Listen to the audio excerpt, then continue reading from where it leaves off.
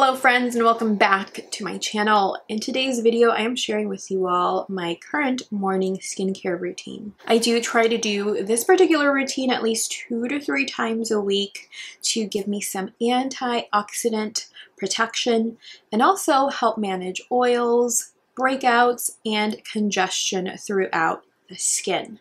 This is a very chill, relaxed video. We are not diving deep into what each ingredient does or what each product does. I'm simply showing you all my current morning skincare routine. Before we begin with the video, however, I'd love to welcome all of those who have recently subscribed to my channel. Welcome.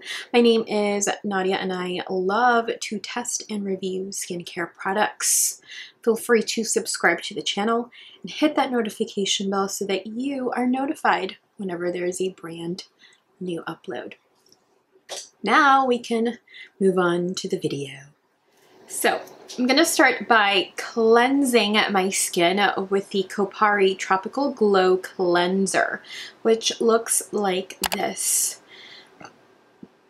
This asks that you dampen the skin and gently massage a small amount of cleanser into a light lather. You want to rinse with lukewarm water and glow on with your day. So I'm going to take a little bit of this cleanser, take about this amount. I usually start my mornings by either walking Toby or doing a workout in the morning. I'm gonna add a little bit more water here.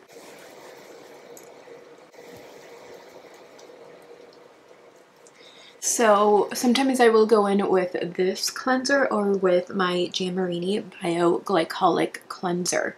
I do wear a sunscreen when I go out on walks and when I work out in the morning, as my bike is directly positioned in front of a window.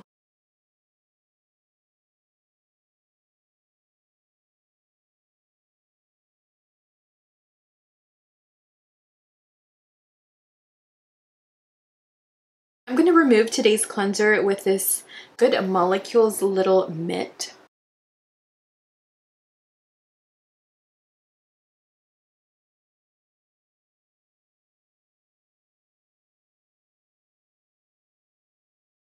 I did recently receive a facial, so my skin doesn't look too bad. I have been suffering from some hormonal, stress-related, environmental breakouts, but it looks like for the most part they are on their way to healing. So I have removed my cleanser. I am going to tone the skin with the Drunk Elephant Sweet Biome Fermented Sake Spray. This contains fermented sake and sodium PCA. I did film a review on this particular spray. I will link it up above in case you missed it or would like to learn a little bit more about this toner.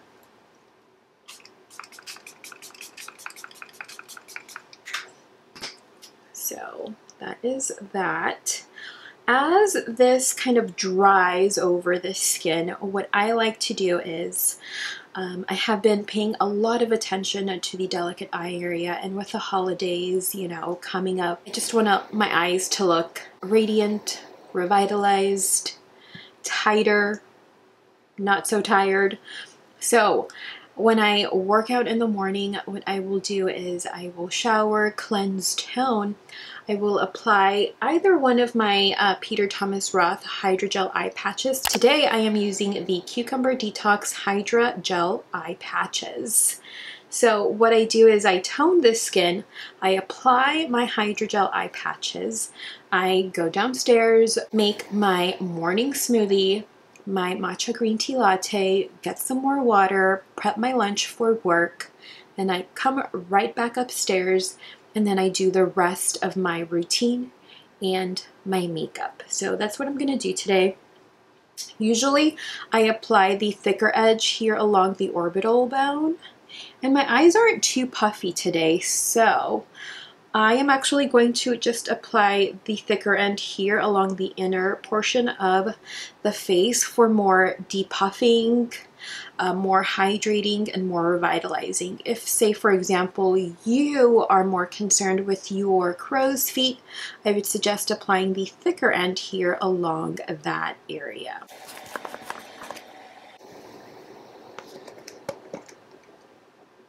Here they are. This is actually packed with serum, so sometimes I'll just tap a little bit of that serum over here. And then I'll apply my patches.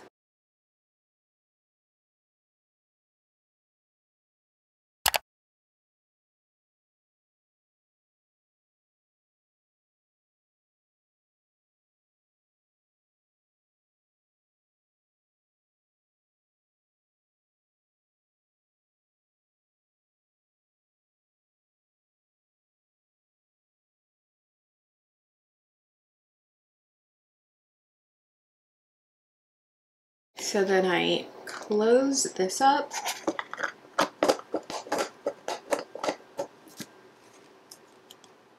And then I do like to leave this on for about 10 to 15 minutes, however long I'm downstairs. So I'm going to let these process for about 10 to 15 minutes, and then I will be back with the rest of my routine. So these have been on the eye area for about 10 minutes now. I am going to remove so that you can see just how radiant, hydrated, and revitalized the under eye area looks. Sometimes when I use these, I don't even have to use a highlighter just because it really does reach like the highest points of the cheek, so it just kind of radiates some really nice luminosity. Next up, I am going to go in with the Paula's Choice Skin Perfecting 2% BHA Liquid Exfoliant with salicylic acid. This is supposed to decongest and minimize the appearance of pores, smooth and even skin tone. It is lightweight and it should absorb quickly. So I'm going to use this with a reusable cotton round. I typically try to use this about 2 to 3 times a week, and I am working on a review. If the review is up, I will link it up above for you. This is the third step according to the Paula's Choice website. This is my reusable cotton round.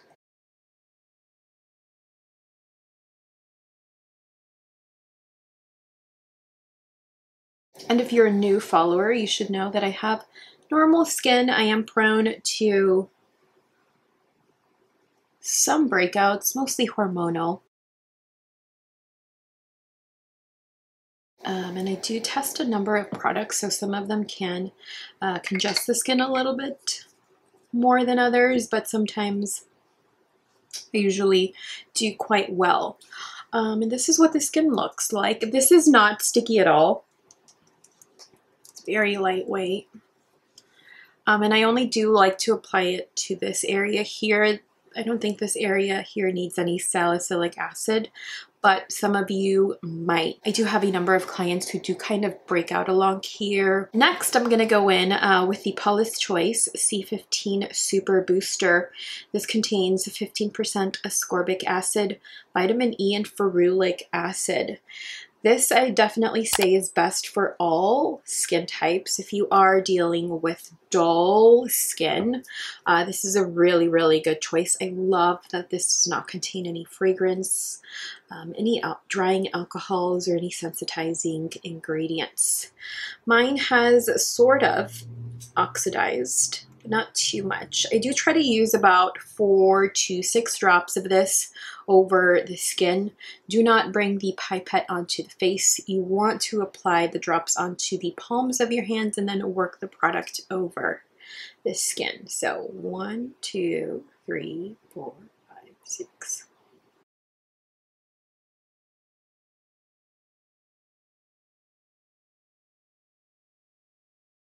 I find that if I apply the product to the fingertips, it gets in the middle of the fingers and then it just, you know. That's why I'm applying it to the palms of the hands. And then just kind of apply the rest of the product onto the rest of the skin. So now the skin is just very radiant. It is not too sticky. And it's just ready for the rest of the day.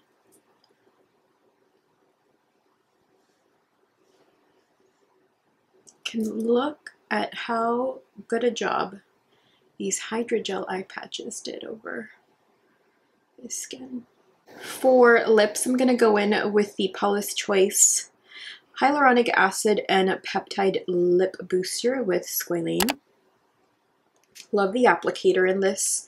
Definitely included this in a favorites video, and I'm still loving this actually.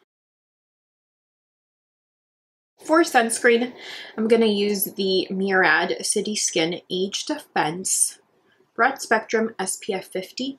This is a mineral sunscreen with a peachy tint to it that should help to minimize the appearance of hyperpigmentation. I'm going to apply about this much, and then I'll be sure to bring more of the product down onto the neck.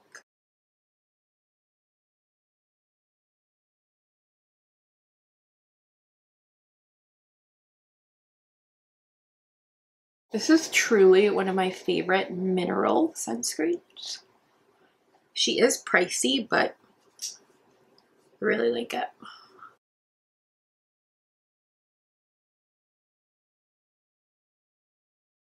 Apply a little bit more onto the neck and décolleté.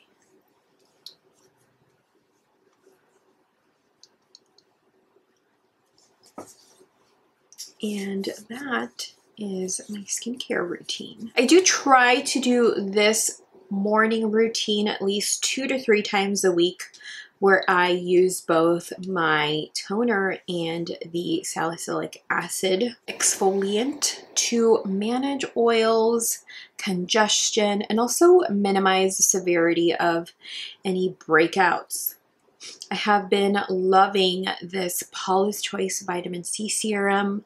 I love that it just has not irritated my skin whatsoever. My only con with this particular product though is that it does not minimize breakouts, which is why I like pairing it with this little guy. Yeah, let me know what products you have been using during your morning skincare routine in the comments down below. I'd love to know.